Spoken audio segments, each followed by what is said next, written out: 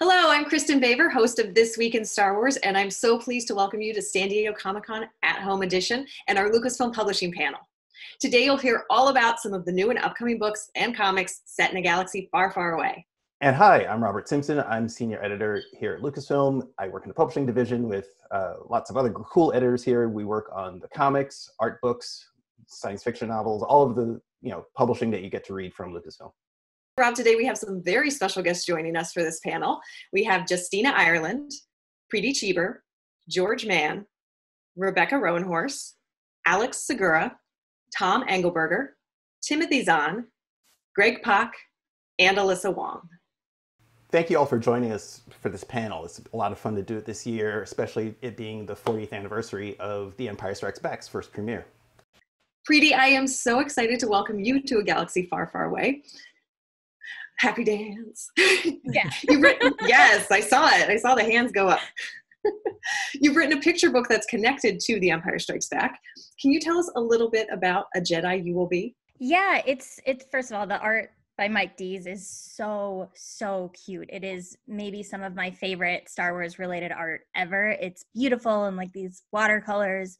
But basically it's all of the training sessions in Empire Strikes Back, and it's Yoda teaching Luke and the reader how to be a Jedi. And it's just, it was really fun to write because you have to really think about what the Force means to little kids and how they engage with that kind of idea of the Force and that philosophical side of things.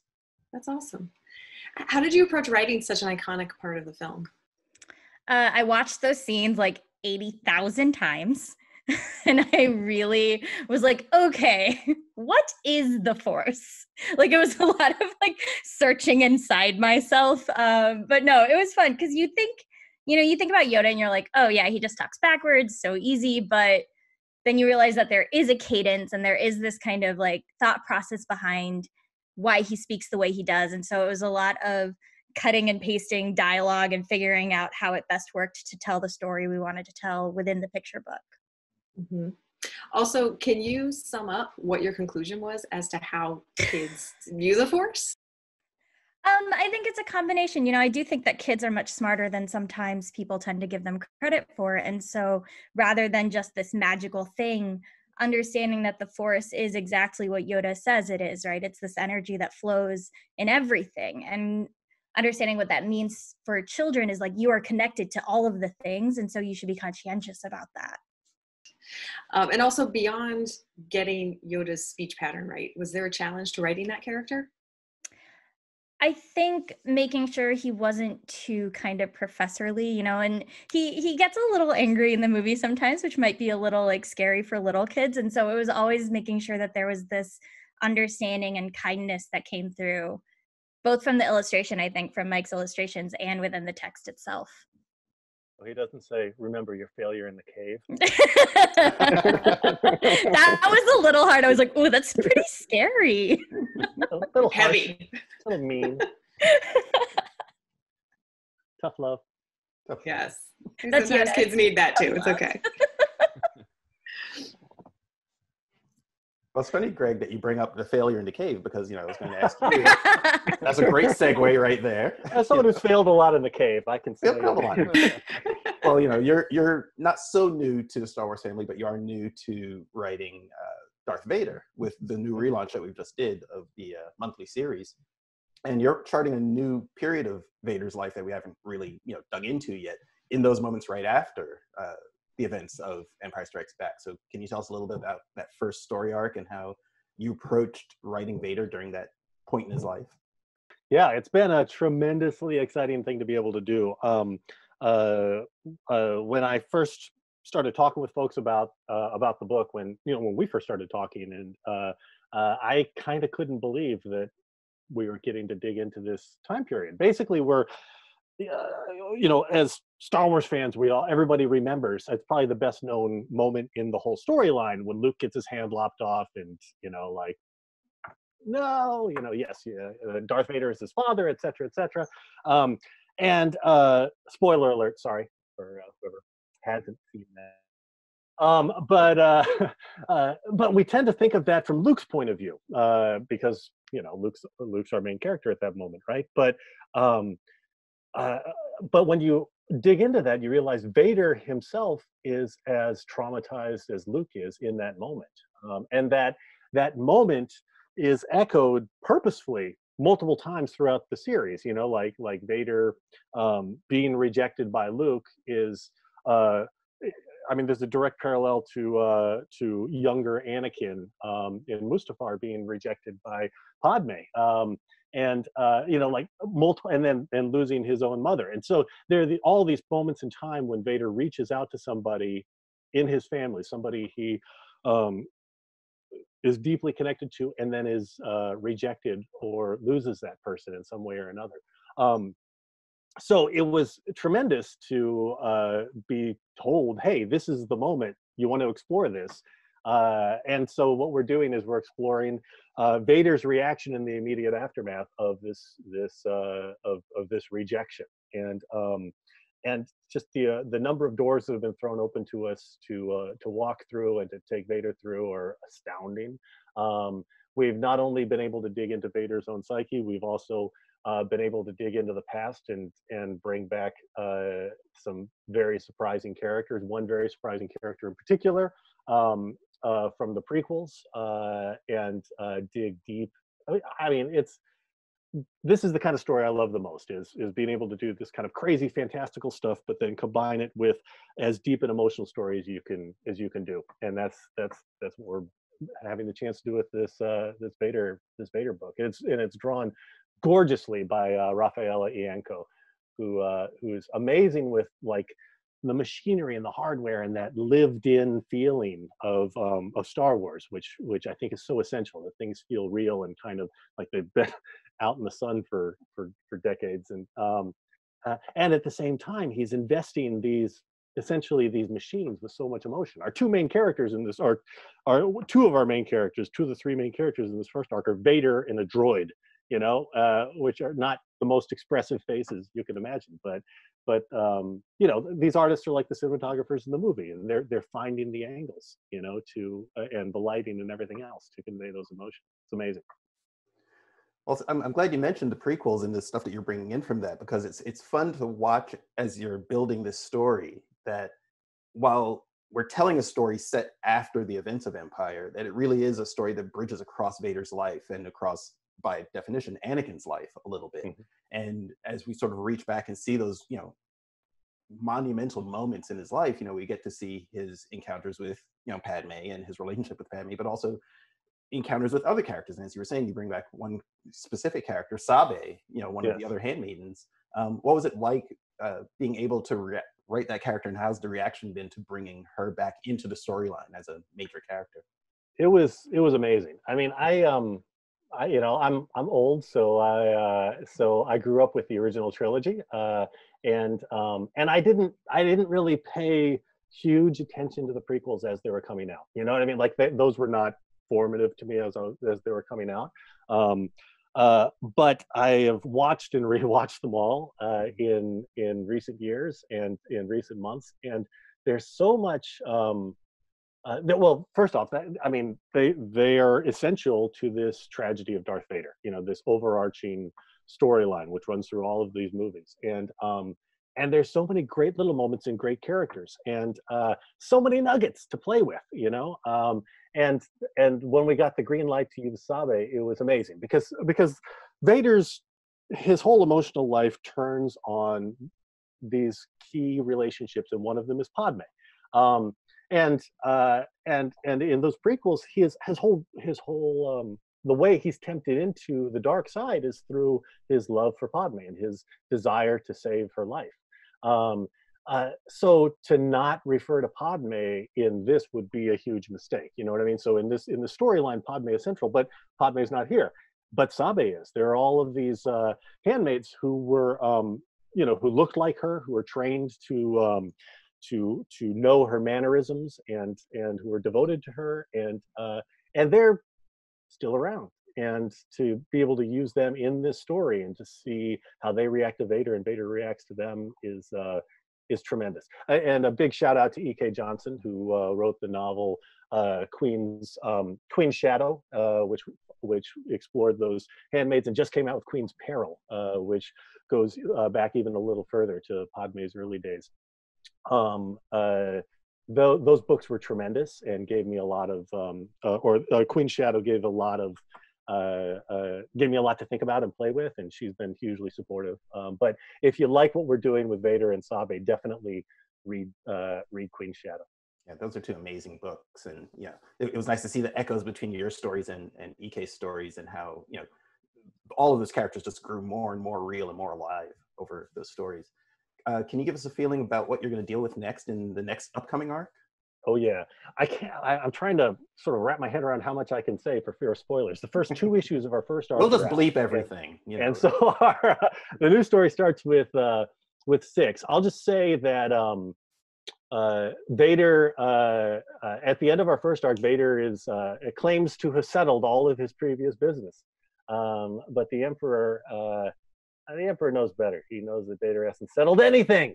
And Vader is going to suffer a terrible punishment and undertake a new journey / quest. And there are key elements that will tie into episode 9 in a huge way. We've once again, there's some doors that have been thrown wide open, which dig into some great unexplored territory, and also dig deeply into the heart of Vader. And once again, I can't believe they're letting us do it.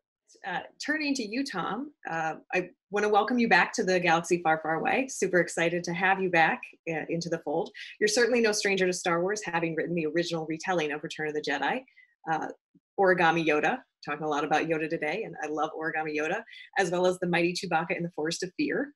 Now you're contributing to From a Certain Point of View, The Empire Strikes Back. Can you tell us a little bit about your story and the book's cause? Well, I would love to tell you a little bit about my story, but I'm sworn to secrecy. I don't even know how much I can divulge. But let me just tell you about the book in general, because it's a project that I'm just so excited about. If you didn't see the first one, what they do in these books is there's 40 authors. This is a giant team up with 40 of us. And every author is going to go in there and look at Star Wars from a certain point of view. We're going to see things that were off camera, or maybe see things that were on camera but unsaid. Or we might even see people who weren't even on the same planet as the action at that time, but those actions affected them. We might see somebody that's not even in an Empire Strikes Back. Maybe they don't show up until later, but this is how the actions spread out across the galaxy. So I love being a part of this book. What really makes me happy about it, knowing that there are going to be 39 great stories, plus mine. Hopefully mine will at least get a chuckle out of somebody. Some of them are going to be really serious, and then some of them, like mine, are a little less serious. But the awesome thing about it is that it's a fundraiser for one of my favorite nonprofits' first book. And this is going to blow your mind. What it amounts to is a $100,000 donation and 100,000 books donated. And this goes out to kids in need, kids that aren't able to get their hands on books all the time. It's such an incredible project. I'm so proud to be part of it for a second time. It's going to be absolutely awesome. And that is such a great cause, but I'm not going to let you go yet on the story question. And now this is the part during a regular convention in person where you would all look down at Mike Seglain and be like, oh, what can I say? I don't know. But so since we could bleep it, can you tell us what character you wrote your story about?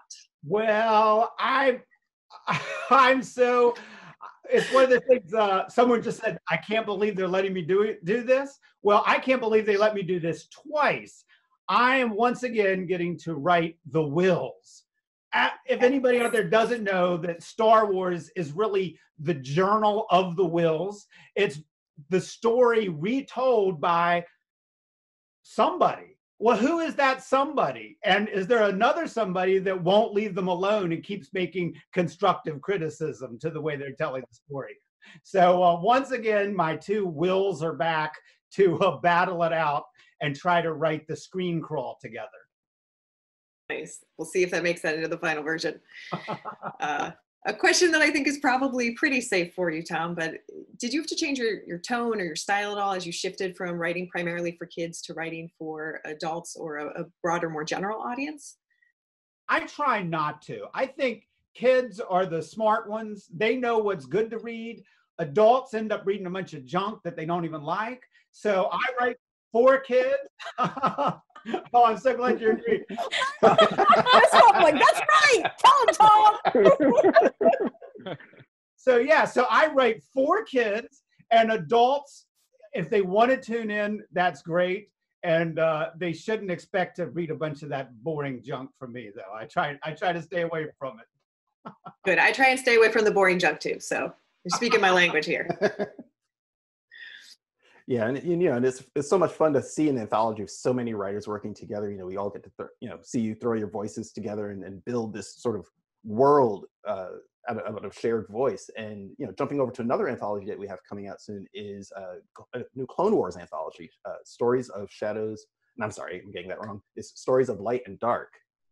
And this is a book that's going to take a look at the events that we've seen throughout the run of the Clone Wars TV series, all 7 seasons, and sort of retell certain moments from a sort of middle grade reading experience. And Tom, I think you have a story in that too. I sure do. I have a story in this Clone Wars anthology too, and I can't wait for this book because I want more Clone Wars. I'm like so many other people out there. I want more. That the Siege of Mandalore that they just showed was one of the most incredible, some of the best Star Wars I've ever seen. I want more, and so this book is going to give it to us. What I got to do is actually sort of like the point of view thing again. I went back. You remember when Cad Bane tried to kidnap the Emperor, and Obi-Wan was undercover as a bounty hunter? Remember that whole thing? Well, we saw that from Obi-Wan's point of view. So the whole time, Obi-Wan knew what was going on. Cad Bane had no idea what was really going on. So I went back and I rewrote it from Cad Bane's point of view. So basically, here's the toughest gunslinger in the galaxy, but he's being played and he doesn't know how many different people are playing him. And man, is he going to be mad when he figures it all out. That's great. And Preeti, I saw you react as we started to talk about the Clone Wars in the same way that I feel about the Clone Wars. And you've also contributed to this anthology, I think. So can you tell us a little bit about your story? Sure. When, I was approached to do this, they were like, who would you want to write? And I was like, Anakin. I want to write Anakin. I can't. I was a teen when the prequels came out, and so I identified heavily with the angstiness and the emo-ness of Anakin Skywalker in the prequels. And the Clone Wars just kind of solidified that love for me because you really get to see him at his best, even though it's coming. Like, I feel like the Clone Wars, you get to see who he could have been, had things didn't go the way they went. But so I got to write the hostage crisis episode where Cad Bane tries to basically take the first step in getting Zero the Hutt out of prison. And it's all from Anakin's perspective because he knows what's going on, but he is separate from Padme. And so it was just a really fun experience to write not only Anakin and kind of being driven by that all-consuming love for Padme, but seeing it how he sees it, which is very romantic and, heroic, even though that that's going to be the reason he eventually falls.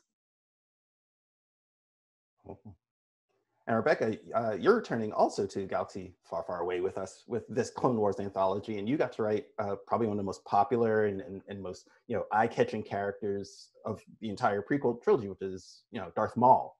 Can you tell us about writing that story? Yeah, so I had just finished Resistance Reborn when Jen came to me and said, "Hey, do you want to be in this anthology?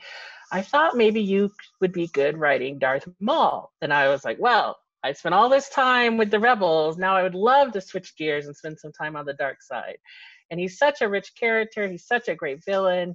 He's smart. He's complex. Just really, really cool. So I jumped at the chance. I thought that was very cool. And then my story, actually, I picked the 2 episodes sort of early in the Clone Wars, where he comes back into the scene. So he is on Lothar Minor down in the tunnels, and his brother Savage Opress finds him down there, and he's gone insane. You know, he's living in the dark. He's eating rodents. He's got a mechanical body from the waist down. He doesn't even remember his name, but the one thing he does remember is Obi-Wan Kenobi, right? He's obsessed with his revenge against Obi-Wan. And that's sort of what brings him back. And I thought, wow, like, that's deep. And so I wrote that sort of from his perspective, you know, for a middle grade audience. So I just went full out, you know, in voice and trying to get into his head and what that must feel like to be obsessed with revenge like that deeply. And he does get his sanity back. He goes and is restored, and then he goes, you know, sort of to track down Obi-Wan. And everything that follows from that. So yeah, I loved it. I would write him again. Hint, hint. Anytime. And it was really fun. You know, the book also has some really cool art. I want to give a shout out to Ksenia, who's a really popular Instagram artist who's, you know, has spot art throughout the entire book. So I think that's really going to help bring a lot of these stories to life, you know. But yeah, that Darth Maul story sounds like so much fun. And again, you mentioned Resistance Reborn. What's the reaction been to that since that book's just recently out? How's that writing Poe and those characters? Oh, amazing. Everybody's been really positive. I think people have really appreciated filling in that time gap between Last Jedi and Rise of Skywalker and sort of what people were up to, because Last Jedi really left you kind of hanging. And so I've gotten really positive feedback from that. That's awesome. And Rebecca, you're not the only person on this panel who's written Poe Dameron. Alex, you just got to write about Poe Dameron for the upcoming YA novel Freefall. Can you talk about how you approach that character? Yeah, I mean, if I had the choice of a character, it would have been Poe. So it was nice when Mike approached me and asked, you know, would you be up for this? Of course I was, but it's really it's a crime novel in space. You know, it answers a lot of the questions you have from Rise of Skywalker, like what was his time in the Spice Runners like? Who is this Zori Bliss character? We have Babu in there too. But it's a coming of age story. It's you know, him coming to terms with his parents and who his parents were, and trying to define himself in relation to them. But it's also a heist novel. It's also a shootout, and it's just a lot. It was just a lot of fun. I got to throw in a bunch of stuff that I wanted to do and add to the mythos, which I think was the biggest honor, to be able to add a few characters and be part of this canon. So. Mm-hmm. And it makes a lot of sense that you would write a crime novel in space, because you're probably best known outside of the Star Wars circles for your Pete Fernandez mystery novels. Can you talk about how you applied some of that crime and mystery background to this book and what fans can expect from Freefall beyond just the formative story of Poe Dameron's youth and coming to terms with that background? Yeah, that's a great question. You know, a lot of it is really just knowing how to play the mystery, how to leave a few clues early on and get somebody engaged. And, you know, one of the first characters you meet is a young girl about Poe's age named Zori Wynn. So obviously she's going to lead into something else and be revealed to something else. And so it's kind of teasing that journey and also answering questions, but showing Poe at his best and giving readers enough of an inkling of the Poe that we're going to see in the latest trilogy, and kind of watching him evolve, which was fun to do, just to be able to orchestrate that in some way. Does Zori already have the helmet? I need to know. You will see the helmet for sure. Yes. Okay. No further questions. I fold. Well, look, I want to move over to you, Alyssa, and again welcome you to writing for the Star Wars family of you know, characters and worlds and you know, outer space fun. I mean, you've had a long writing career on other kinds of things, on novels, you know, video games, you know. But now that you're writing Dr. Aphra, you know, how are you feeling about, you know, taking that next step and telling the story of everybody's favorite, you know, corrupt archaeologist in space? I just love her. I love her so much. I'm sorry. I'm like really excited. Yeah, no, I think she's a delight. I love characters who are selfish and messy. And Aphra is sort of the epitome of that to me. You know, she's always out for herself. And in some way, that's a very pure motivation. It means that you can do, I mean, from externally, she's out there, she's causing chaos in a lot of people's lives, but she's always very true to who she is, and there's a very strong internal logic there. I think that something I love about Afra is she has this potential to really surprise you with either like moments of vulnerability or like moments of betrayal. And I have a deep weakness for characters who are really selfish, who are forced by like the moral compass that they keep trying to crush to do something good for other people. And that's something I love about Afra. So I mean, Kieran Gillen and Cy Spurrier did such a lovely job with the first volume of Dr. Afra, and that's how I fell in love with the character. So when y'all asked me if I wanted to take over for the second volume, I was really excited, but also really intimidated. I think it's really hard to essentially take the reins up from people whose work you really admire, but it's also really exciting because you get to put your own stamp on it. So at the end of volume 1, Afra is alone. She's off on a new adventure. She's cut ties with people she loves because she keeps, she keeps wrecking their lives, and she wants what's best for them.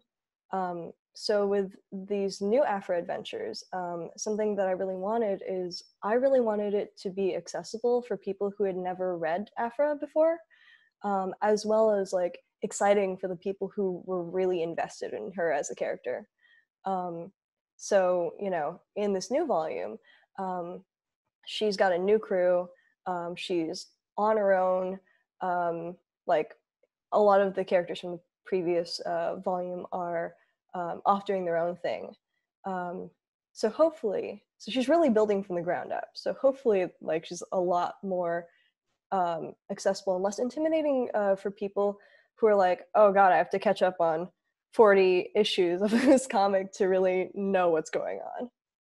Well, that's been fun to watch that new supporting cast grow. Now it feels a little bit more like a team book in a lot of ways, where it's just not her adventure, but it's all of the characters' adventures. Can you tell us a little bit about each of those characters? Yeah, sure. So in this new adventure, Afra is hunting for these super valuable artifacts, the Rings of Vale, which are the last remaining artifacts of a forgotten civilization. So her team is built up of a combination of mercenaries and academics. So we have Dr. Eustacia Aka. She is a disgraced professor who used to teach at the Shadow University. She studies like weird occulty stuff, and she was expelled for insufficient credible research. She's a Mariolin, and she's an old flame of Afra's. There's Dede Yao. She's a grad student, super bubbly. She plays dumb, but there is something vicious under all that, and I love that. There's Just Lucky. He's a mercenary. I wanted to write sort of like one of those classic handsome, dashing Star Wars characters. But I really wanted to write a Southeast Asian guy because I feel like you don't really see those characters very often. My mom's Filipino, so it was really important to me. But something I love about him is that his relationship with Afra is she backstabs people all the time, and his relationship with Afra is very professional. So sometimes they work together, sometimes they're trying to kill each other, but it's like this weird friendly rivalry thing where they never really take it personally. And I think that if either of them actually succeeded in killing the other, they'd be really disappointed. And of course, a familiar face, Black Chrysanthemum, the mercenary Wookiee, giant. Afra owed him money. Now they're working together, but I don't know for how long. We just don't know. Yeah, it's fun to see characters who you want to have be her, steadfast allies. Of course, have a grudge against her. So it's certainly fun seeing Black K come back, but also knowing that he's got history with her, so he's got her back, but he's also got his eye on her throughout all of it, and just watching how those characters sort of interweave. Can you tell us a little bit more about what you have in store for the good doctor down the road? Well, I love horror writing. That's like my core, my background. So what I can tell you about this next arc is that it is spooky and it is weird. And I feel like I should also mention that I'm working with Marika Cresta, who's an incredible artist. Rochelle Rosenberg is doing colors, and Valentina Reminar is doing the covers. So they're all fantastic.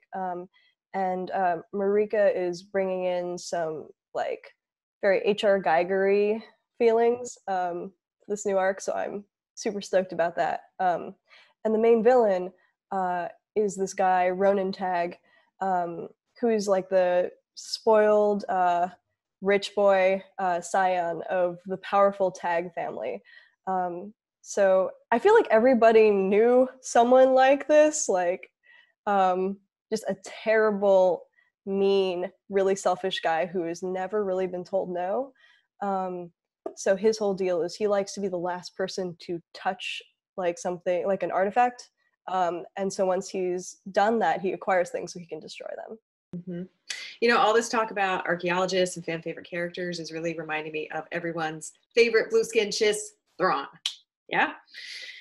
Tim, can you tell us a little bit about what it's been like to write Thrawn again? Obviously, he's been a big part of your life for many, many years, and I imagine it's a little bit like visiting with an old friend who is very deadly and you want to watch what he puts in your tea. Pretty much. I mean, I've been writing him so long, it's not like I have to remember how he functions, how he thinks. It's just meeting up with him again. I've got his mental patterns, his tactical ideas pretty much already established in my mind. I just have to put him in new situations and figure out exactly how he would solve them, how he would interact with the people around him, and that sort of thing. Does this mean at all times there's just like a little Thrawn in your head and you just flip the switch and you're like, okay, now we're thinking like Thrawn? I have regular communication with him, yes. Do with that as you will. Great. Wonderful. And a new Thrawn Ascendancy trilogy starts this September, doesn't it? So what can fans expect out of that first book? So with this trilogy, I'm being able to basically build up the Chiss ascendancy and the culture from the ground up, exploring how the families work, how the military works, their relationships with others in the area. The focus will be on Thrawn, of course, his interactions, bringing a whole bunch of new characters in, of course, and the emergence of a threat against the ascendancy, that someone's got them, the ascendancy in their sights, and it's going to be up to our heroes to figure out where these attacks are coming from, how they're being done, and how to deal with them. All this talk about Thrawn reminds me of just some of the amazing tales that we brought to life, including George, all the way from across the pond, George Mann, who previously wrote the Myths and Fables book. Very much the Grimm's fairy tales of the Star Wars galaxy, and I love it, and I am here for it. Now, George, I understand there's an in-world version of the book that's debuting this year at Star Wars Galaxy's Edge, and it's going to include some additional stories. Yeah. Beautiful art. Can you tell us a little bit about that? Spill all the details, please. I'm really excited about this because I mean, I can't wait to see it myself. It's going to look like an artifact from Batuu, and it's got 6 brand new stories in it, along with 6 fantastic pieces of art from Grant Griffin, who illustrated the first set of stories. And he, Grant, for me, every piece he does just gets better and better and better. And as I was writing these new stories, getting the art coming through is so inspiring to see. There's an idea I have, and then Grant brings it to life, and then I write that into the story a little bit more and go a little bit deeper. So they're really nicely working together, the stories and the artwork. So the stories are very much in keeping with the stuff we've already seen: Grimm's fairy tales, cautionary tales, and moral tales. But we're going a little bit further afield with these. So we do return to Batu, because why not? It's an artifact from Batu. We want to delve into that mythology of that world a little deeper. But we also go across to Endor and take a look at the origin of the Golden One story. We go to Dathomir and visit Darth Maul's youth. We go to Mon Cala, and there's kind of a reverse Icarus story about children who swim too deep and what they might wake down in the depths of the trench. And that's the fun part about, Grimm's fairy tales, is that, while they're happy stories, sometimes there are also that sort of slight edge of fear that, is peppered into them. And, you touched on that slightly with the Myths and Fables stories, but you also, we have a new book coming up, taking a slightly darker turn with the stories in Dark Legends is the title of that one. It's kind of a follow-up, similar format, but can you tell us a little bit about that? Yeah, absolutely. So we've gone full on dark side. We really wanted to delve into the darker, spookier, creepier areas of the Star Wars universe with some stories. And it really kind of came out of doing the work on the first book. Michael Sclane and I, both big fans of the kind of the horror genre and spooky stories and classic ghost stories. And we were talking a lot about the types of story we wanted to put in the first book. And there were a few of those darker tales in there. But the ideas just kept coming, and we just kept talking them through, and it led to a natural point where we went, let's just keep going. Let's push into this and do some darker stories. So like Tom was saying earlier, we're they're scary stories. They are suitable for children, but they've got that Grimm's fairy tale edge to them. And that was one of the interesting challenges about writing these things, was sending them in and Mike kind of going, make it a little bit darker. I go, okay, a little bit darker. It's like, oh, we're really going into the dark side now. But yeah, it was great fun. And there's, to give you an idea of a couple of the stories, there's a story about the Grand Inquisitor set just like in the aftermath of the Clone Wars at an orphanage where children who've been disrupted by the wars have been found and being looked after, and 4 sensitive children keep disappearing, and they've got this story about this creature that comes in the night through the window and spirits them away, and how one brave girl makes sure she stays awake to see what's happening and steps in and calls for help. Another example is a story set on Exegol, which was great fun to do because I was writing that just in the run up to the film coming out and being able to hear a few of the little secrets about what was going to happen. And we were exploring in that kind of whole thing that the Emperor was trying to do, that whole Sith quest for immortality. And this is a kind of an ancient story about a Sith who's tried before to win immortality, and the price of that, the price of immortal life, and what it does to a person who can achieve it or get close to it. There's, like most of these kind of Grimm's fairy tales, you have a sting in the tail of most of these stories. So no one gets what they quite expect by the end of the tale. Does he get a jar full of Snokes though? Is there just like that's no immortality, but here's your Snokes.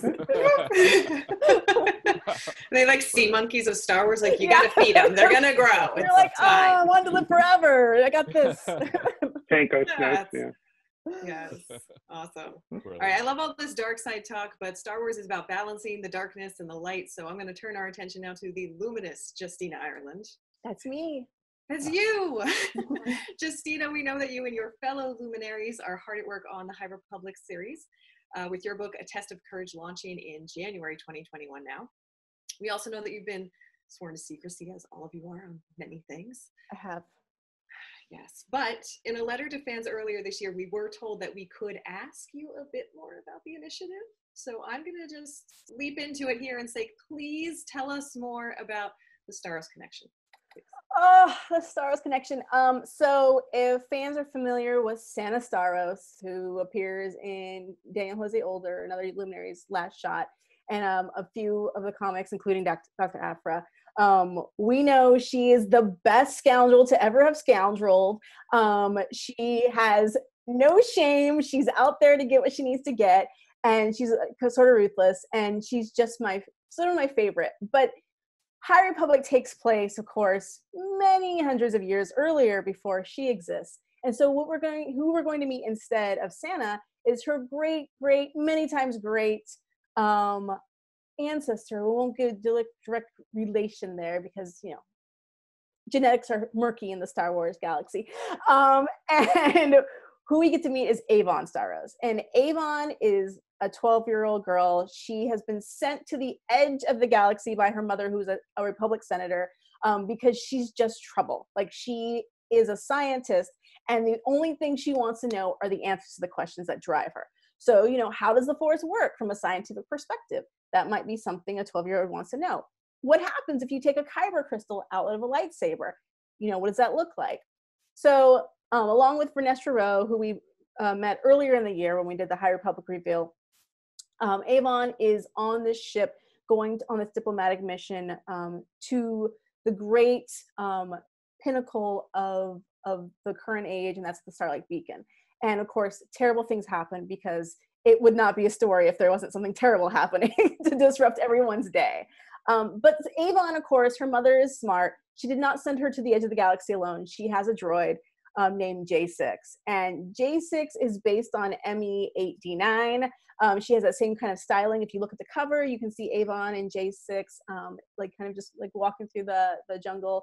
And J6, of course, has fallen prey to Avon's very curious experimental nature. And so there's something going on with her speech patterns. And part of the fun of writing a kid's book is kids see the punchline coming before you give it to them. So setting that up for them as they go through the story is kind of the best. So Avon and J6 have been sort of like, they are the characters of my heart, because I was also that kid who always got in trouble because I asked the wrong question at the wrong time. And so it's just a really great, it's a lot of fun to be able to play this new time period and have these characters, and then to also be able to, you know, show them growing throughout a narrative. I can already tell that Avon is one of those kids too, that for every answer, the next question is, but why? But why? But why? And so it just like, there's no satisfaction in getting an answer. They're just going to keep going and pushing and trying to figure out more and more. And then she's going to diagram your answer to tell you how it's wrong, like based on the relevant data. So yeah, it was a lot of fun to write her. She sounds like a load of fun on a road trip. Yeah, she. Just imagine. Is there anything else, Justina, that you can tell us about A Test of Courage? I think it's all I can tell you, because I can like feel the emails from Michael Seguin coming in if I say anything else. But I do encourage you all to just keep with us throughout the summer, and there will be more reveals. Obviously, we still don't know, you know, tell us about the Santekas. What's a storm? I know, but I'm not telling. So definitely keep following on StarWars.com so you can see all of those reveals as we give them to fans throughout the summer.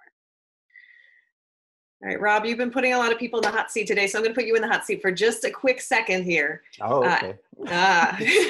As a member of the Lucasfilm editorial team, besides everything that we've already talked about on this panel, because we're done. We've already got that excitement out. We're super intrigued by all of these new things that are coming out. But what are you looking forward to that we haven't discussed yet?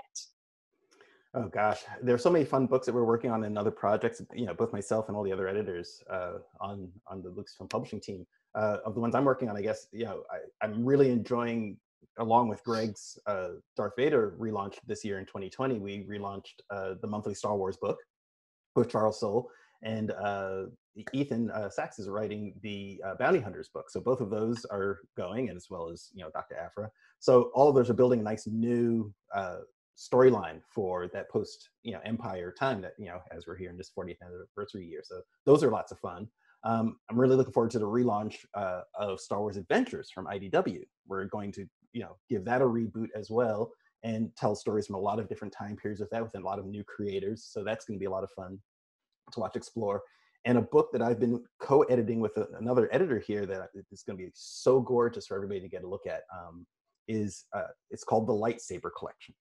And we're doing that with the folks at Insight Editions, and it's going to be a comprehensive book. If anybody's seen the Harry Potter Wands book, this is a sort of a partner book to that, of every lightsaber hilt throughout all 9 movies, all of the TV series, beautifully new rendered portraits of each lightsaber wielder, as well as in-depth looks at the creation of each of their lightsabers with lots of cool interviews and backstory. So those are going to be a lot of fun for people to page through.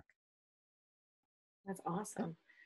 We also have a couple other pieces of news to share before we get going on and wrap up this panel. We are once again returning to Mustafar with Shadows of Vader's Castle, which is going to be a 30-page one-shot from IDW written by creepy Kevin Scott, with covers by frightening Francesco Fregavala and devilish Derek Charm. And it's coming in October just in time for Halloween. Yeah. Oh, and actually that reminds me of, as far as stories about Batuu, if you can't get enough of stories about Batuu, we'd like to also, announce, introduce, show the cover of The Art of Galaxy's Edge. This is the next book in our series of Art of books that we've done for all of the movies, but this is taking a deep dive into the art and concept creation for the themed lands at Disney World and Disneyland. So this is going to be a look at everything from the design of the buildings, the design of the characters, design of the costumes, and it's being coming out from our friends at Abrams, and it's being written by Amy Ratcliffe.